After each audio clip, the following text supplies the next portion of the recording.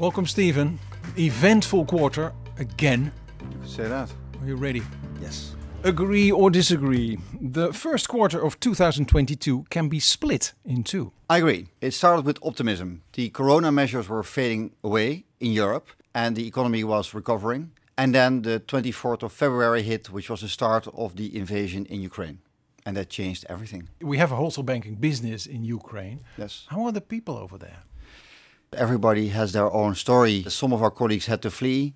Some of the colleagues had to go to subways, to metro stations to keep themselves safe. We've also moved some of the activities outside of the Ukraine so that we are continuing to be able to serve our clients. And also what I have to say is the way that our colleagues remain resilient is incredibly inspiring. Agree or disagree? We can't predict the financial impact of this war. Well, I disagree in the sense that we have taken a lot of risk provisions to cater for higher risks that we see of our customers not repaying. So in that sense, we are taking action and we remain prudent. On the other hand, no one can predict what will exactly happen going forward with the invasion. So there's still a lot of uncertainty.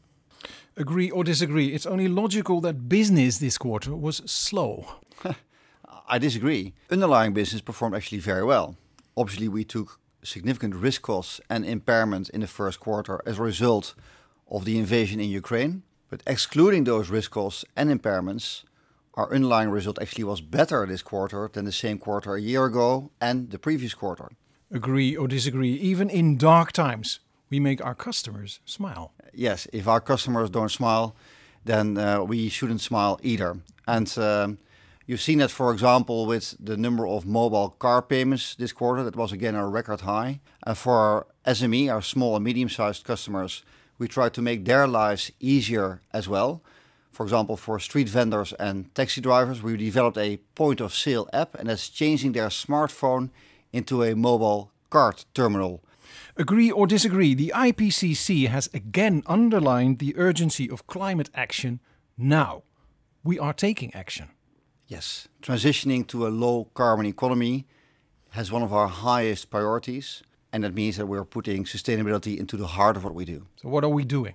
Well, we've recently decided not to finance any new upstream oil and gas fields. And we have decided that we commit ourselves to increasing our renewable energy financing with 50% by 2025. Because in the end, the best way to transition to a low-carbon economy is by decreasing demand for fossil fuels and increasing demand for renewable. And it also means that you need to make renewables available. Great. Thanks for your update. We'll see you next quarter. You can have your stroopwafel now. Finally, thank you very much. Vegan.